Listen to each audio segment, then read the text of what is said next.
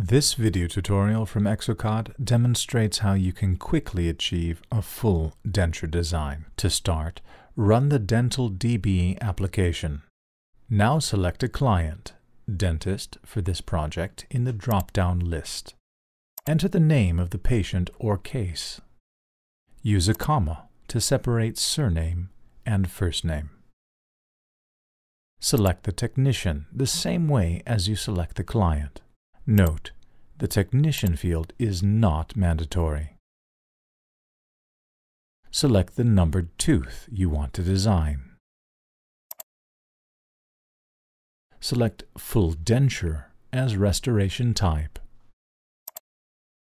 Then choose PMMA as desired material. Make sure you have Aesthetic Plate Scan activated. Finish the restoration definition by clicking the OK button. Hold Shift and click left mouse on the numbered tooth at the opposite end of the arch to copy this restoration type to the entire tooth bow. With Control and left mouse button, you can copy it to a numbered tooth in the lower jaw. With Shift, you can copy it to the entire jaw. Make sure you have correctly chosen 2 stone models in occlusion. Certainly, you may use an articulator for the scan mode. Then click the Save button to continue. Continue by clicking the action icon Scan to start the scan. This will be covered in a separate video. Therefore, we will proceed using one of our demo samples. Click on the Load button at the top of the Dental DB window. Choose the demo sample called Full Denture, and then click on the Load button.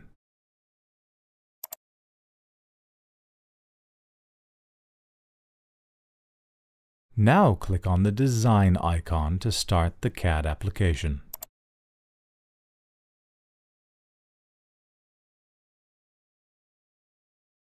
The first step in the main wizard is the model analysis. Tip: you may use the arrows to quickly change the view.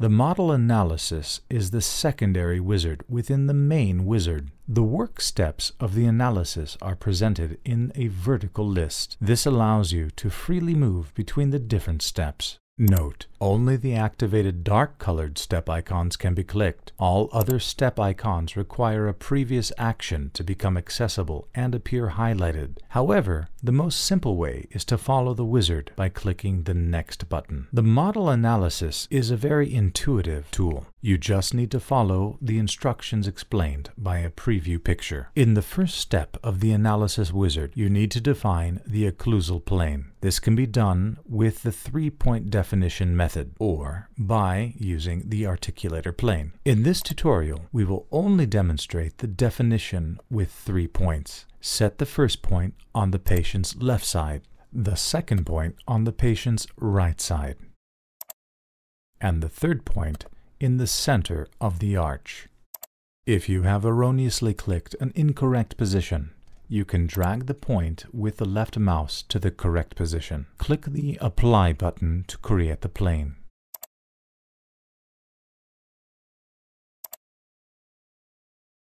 The sliders can be used to change the height of the plane by defining a distance to each point. After each modification, you must click the Apply button to recompute the plane. When unlocking the distances, each distance can be set individually, which leads to an inclination of the plane.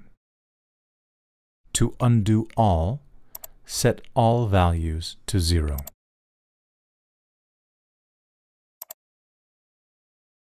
Click OK to finish that step. Click on the Next button or press Enter to proceed to the next step.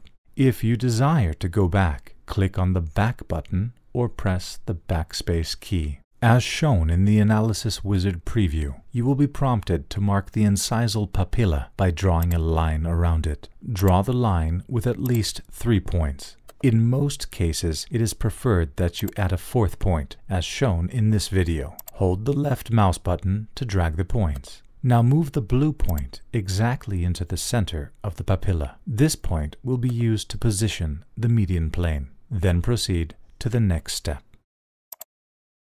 Draw a line around each maxillary tuberosity. Don't hesitate to encircle with a wide range. It is not important to which side of the arch you start drawing.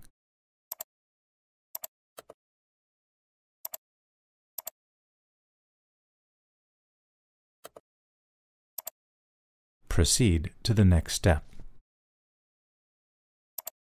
Hold the left mouse button to drag the red plane in order to define the position of the rough median plane. Hold Ctrl and left mouse button to rotate the plane. Hold left mouse on the red point to move the center of rotation. Click Auto Detect to get back to the default position.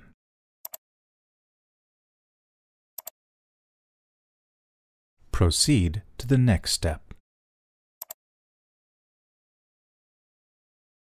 To define the plane of the labial surface limit, it might be helpful to highlight the aesthetic plate scan in the Show Hide window.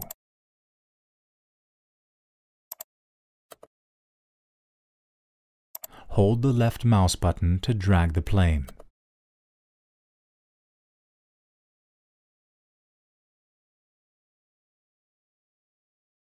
Proceed to the next step.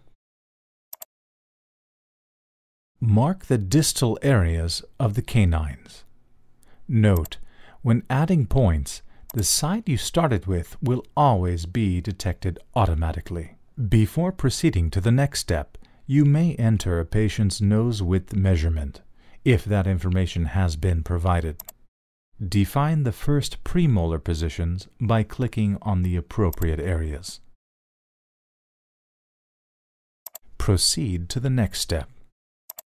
Just click on the pterygomandibular folds and proceed to the next step.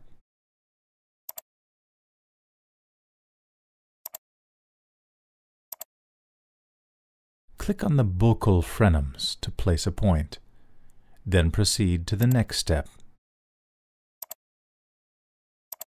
Define the first premolar positions by clicking in the appropriate area. Then proceed to the next step.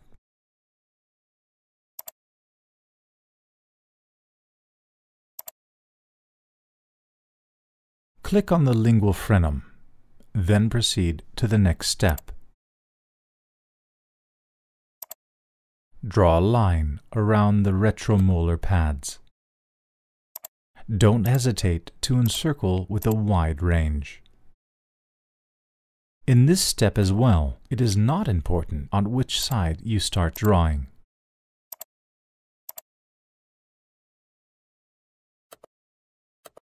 Proceed to the next step.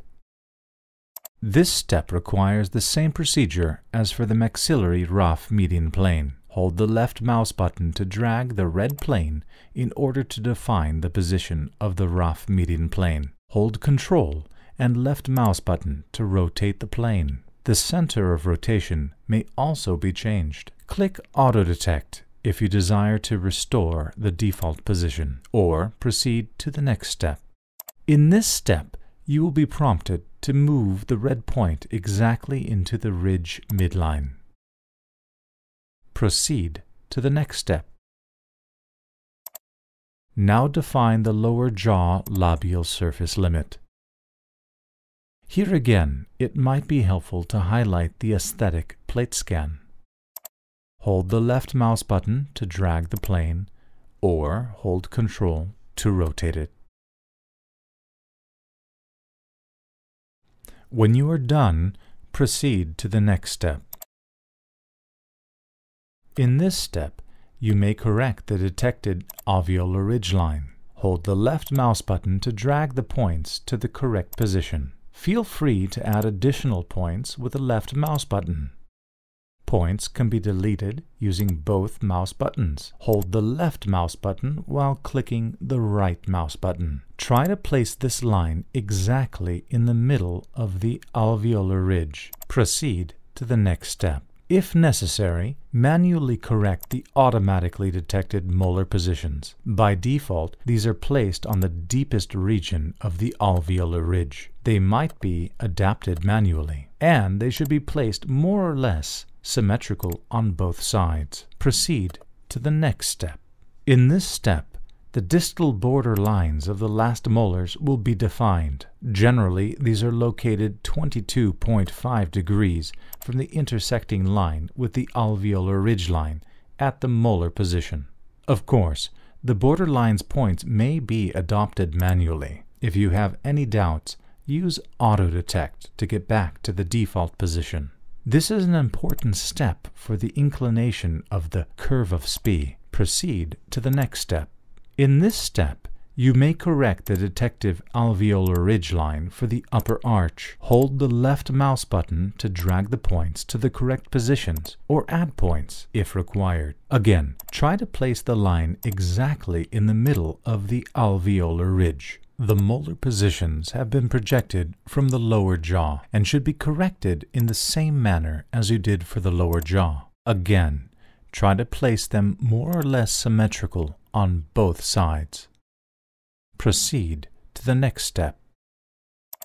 This procedure will yield the result of the analysis for the upper arch. You may verify inner and outer correction areas marked by the blue and green lines. And if required, you may go back and make changes to the following steps. The first premolar position represented by the green dots. The pterygomandibular folds marked by the red dots. The red static line goes through the center of the tuberosities, marked in orange. If a change is required, you have to go back and redefine the maxillary tuberosity. Click Next to verify the lower jaw analysis. The inner and outer correction line marked in green and blue, as well as the red static line, can be changed in the following steps. The first premolar position, represented by the green dots. The maxillary tuberosities, marked by the orange line. Click on the Next button to proceed to the last step and define the final setup lines. The red lines represent the final setup lines. The posterior teeth will be placed exactly on these lines. The final setup lines can be moved within the green-blue marked common correction areas. The common correction areas mark the zone which is available in both jaws. The purpose of this very important step is to define the perfect position for the setup of posterior teeth within upper and lower jaw. This is why it should be verified alternately with upper and lower jaw. It might be very useful to switch between both jaws in the Show Hide window. Once the posteriors have been set up corresponding to the static line, they can still be moved within the green-blue range. Note, in very difficult cases, the analysis limit range can even be ignored for the tooth placement. Since this was the final step,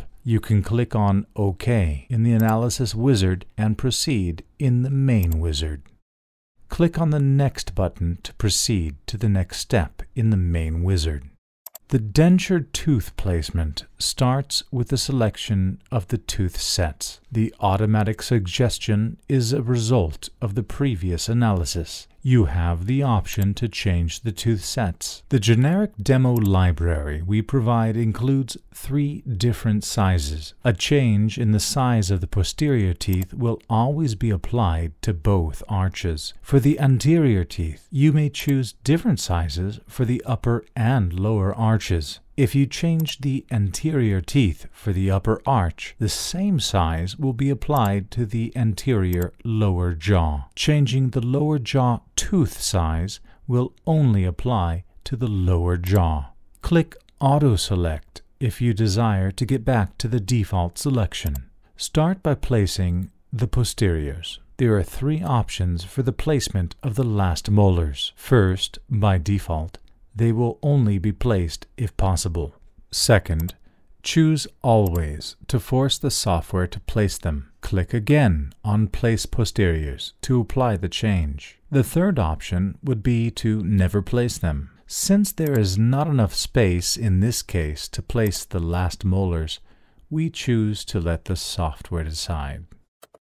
Once the posterior tooth set has been chosen, you may place the anteriors. To verify the tooth set selection, check to see if the tooth size and form, if available, match the size and form of the patient's jaws. The placement of the tooth bows and individual teeth can be adjusted in the next step. You might use the aesthetic plate scan and the analysis to verify the automatic tooth placement and size selection. For the individual tooth placement, you might hide these visual tools in the Show Hide window. Now the teeth can be moved and rotated as in exocad's known tooth placement interface. As usual, movements can be restricted in certain directions. Tooth scaling is not possible. Hold the left mouse button to drag a tooth. The value of the intersection's depths to the adjacents and antagonist will be displayed next to the contact area. The color scale goes from blue to magenta. Blue and green is okay, while red and magenta are not okay. Note, intersections cannot be adapted automatically, so later on you will have to manually grind them away on the actual teeth. Hold the left mouse button and Control to rotate the tooth. The posteriors can only be moved and rotated as an entire block, and the movements are restricted to confine the teeth within the analysis limits.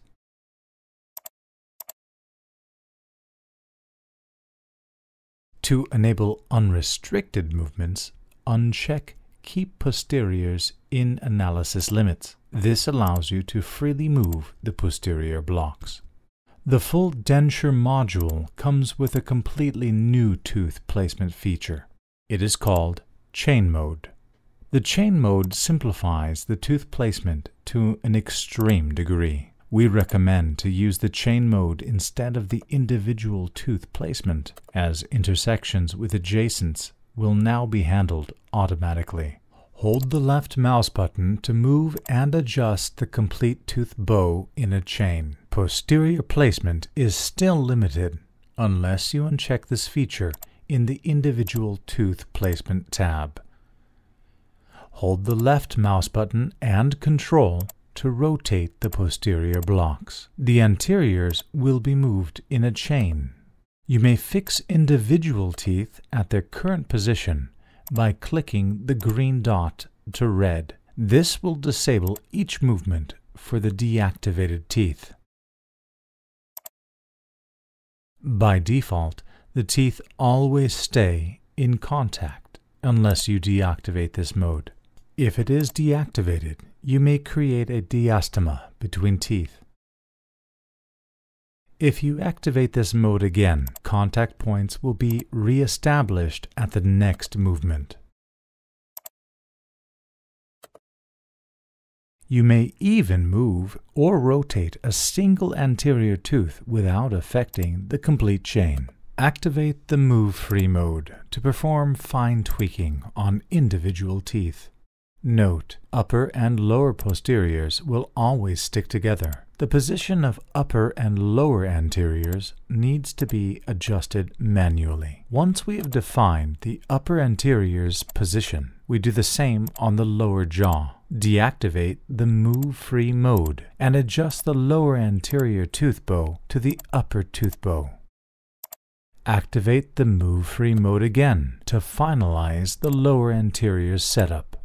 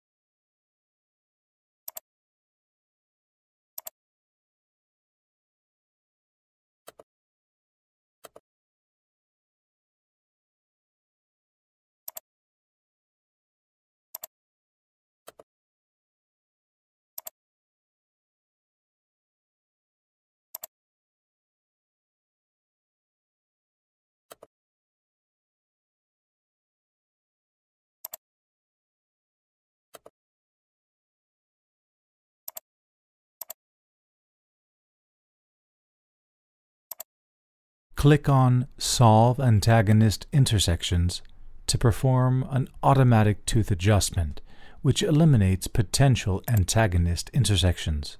Click on the Next button to proceed to the next step.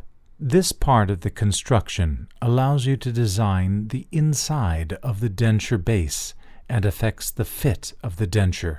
The parameters involved are similar to those used by the bite splint module. The most important task is to define the insertion direction. Rotate the view so that you look into the preparation from the desired insertion direction. While rotating, undercuts are marked in red. Then click Set Insertion Direction from View and click on Apply to generate the base bottom.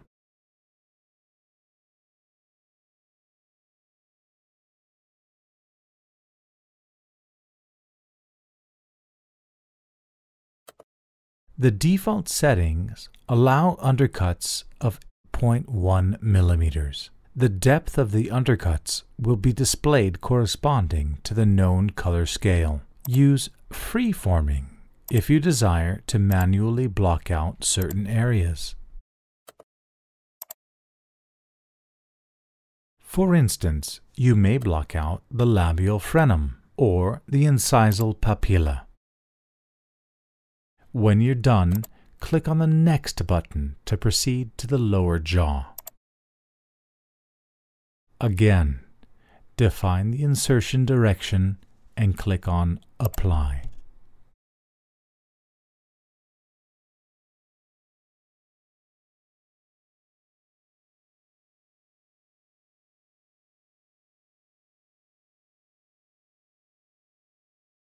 It's exactly the same procedure as for the upper arch. Click on the Next button to proceed. This is now the first step of the denture-based design, and the wizard will prompt you to draw the denture margin line. It is exactly the same margin draw mode as known from crowns and copings. Add as many points as you require to design the border of your denture base. You may decide, if you want, to set the margin line on the outer ridge of your model, as shown in this video. Or, if you prefer, you may define the final border of the base. This way, you may exclude the frenums from being covered by the denture. Simply finish the drawing with a double click, or use the Accept Drawing Changes button. Once the drawing has been finished, you may still adjust the line by moving, adding, or deleting points. Hold the left mouse button on a point to drag. Click on the orange line to add a point, or hold the left mouse button while clicking the right mouse button to delete a point. When you are done, you may change to the properties of the denture base. In these tabs, you may set the parameters for the base thickness. Now click on the Next button to start creating the denture base.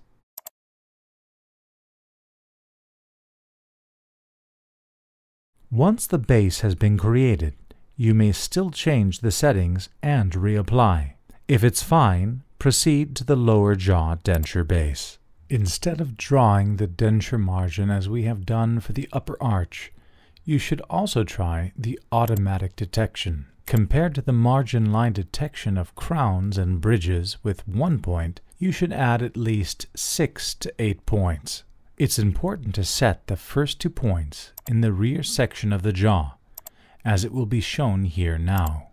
Once you have added the 4th point, the calculation automatically starts, but interrupts if you continue to add points. Restart the calculation by clicking on the Start button when you have placed 6 to 8 points. Certainly, you may change the draw mode if adjustments are required. Just as for the upper arch, the properties for the lower jaw may be changed as well.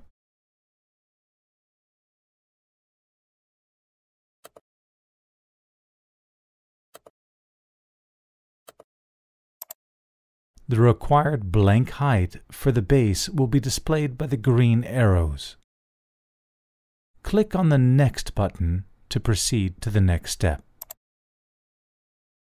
The denture freeforming tool differs slightly from the known crown and bridge freeforming tool. The anatomical freeform mode just provides two different options. The default denture base parts option allows you to move smaller parts of the denture base, whereas the entire denture base allows you to move major areas. Choose the entire base parts option to adjust the gingiva to the cervical margin of the teeth and to define the desired gingiva border thickness. It is up to you how long the teeth will appear.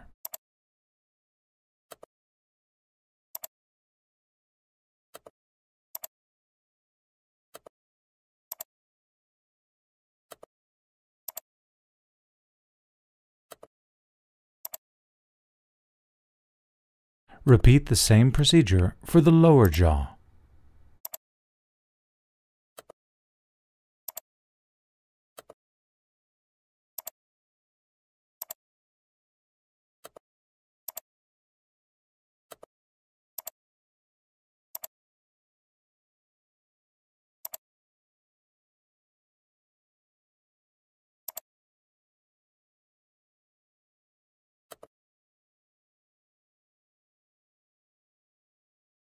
Click on Denture Base Parts to adjust the interdental papilla gingiva areas.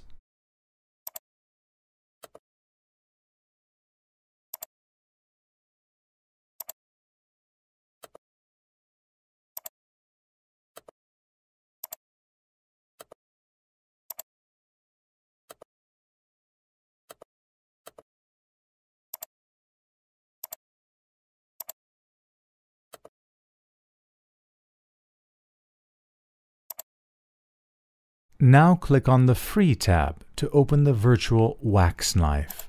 This tool behaves exactly the same as the known freeforming mode, where you may add, remove, or smooth material with different brush types adjustable in size and strength. This tool can be used for the finishing touches.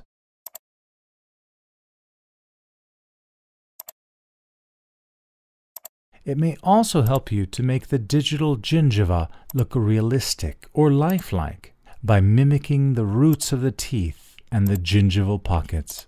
Choose the brush type, point of knife, in the medium size to design the roots. With a little practice, you will achieve very realistic results.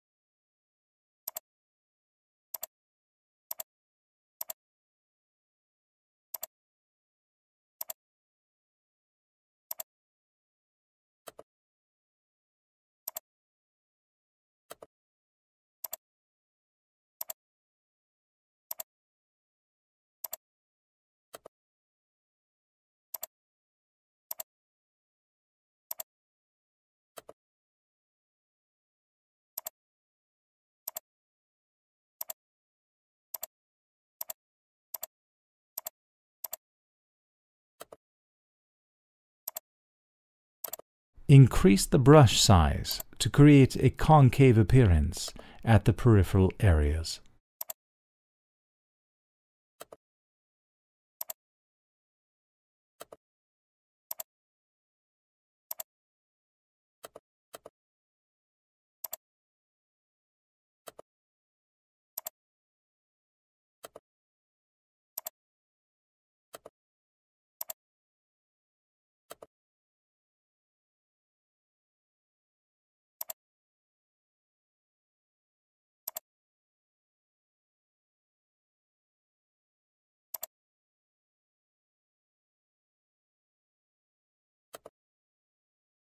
You can even imitate the labial frenulums.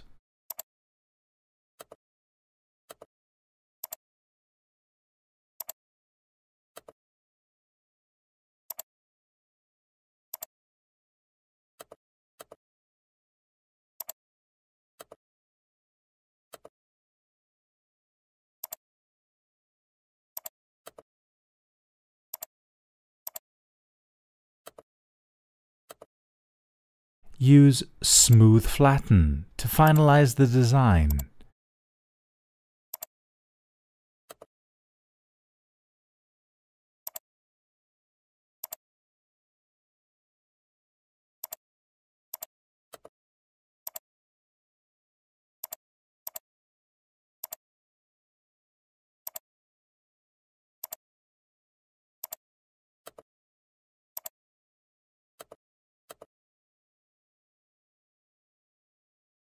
Again, use the anatomical free-forming mode to restore the minimum thickness on thin areas.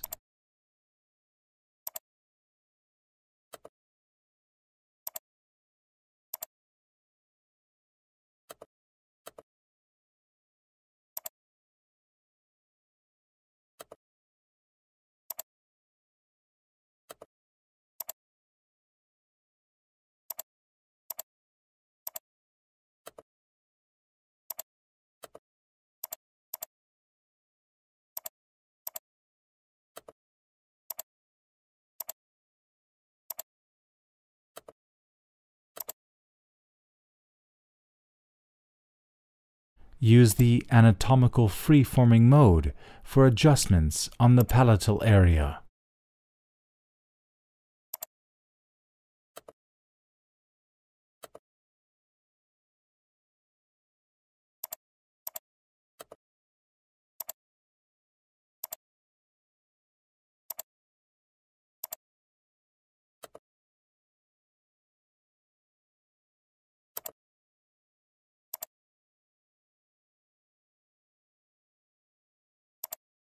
And the same for the lower jaw.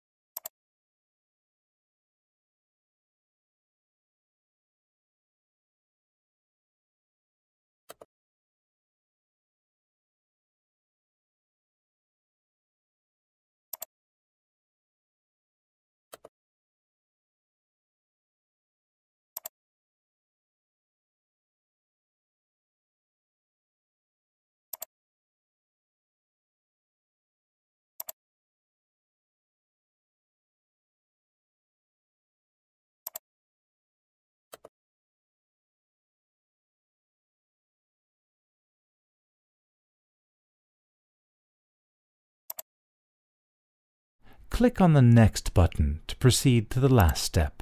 In this step, the tooth will be adapted to the jaw and the denture base will be adapted to the teeth and the jaw. The settings in this step should be adjusted and synchronized in relation to the manufacturing process. Click on Apply to create and adapt the denture base for the upper arch.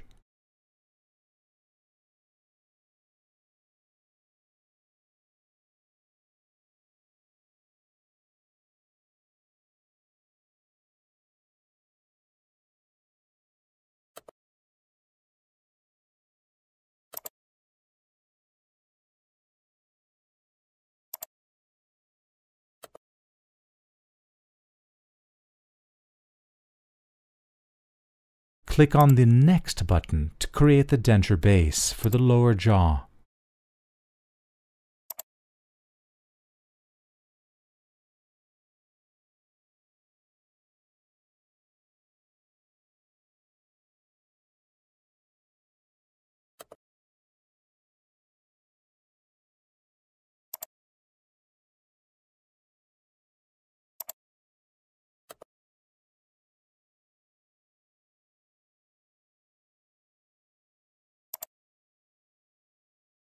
Click on the Next button to finish the denture restoration.